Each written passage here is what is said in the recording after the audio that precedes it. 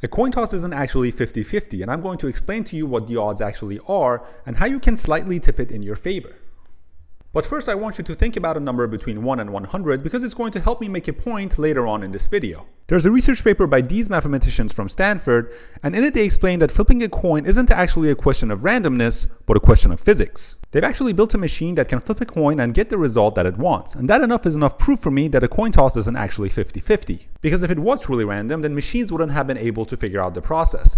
This means that they have figured out a way to control their environments so that they always get the outcome that they want. The math behind it is actually quite sophisticated with trigonometry, integrals, probabilities, all in 3 dimensions. But what are the odds of actually flipping a coin? It's 51%, 49% in favor of the side you are starting on, the side that is facing up. There are always people on my videos saying this is semantics, it's pedantic. For those people, I'm going to show you that 1% isn't as small as you might think. So do you have that number between 1 and 100? If it's 37, I want you to leave a comment on this video. That is the power of 1%. Check out my channel, I post random interesting videos, I guess.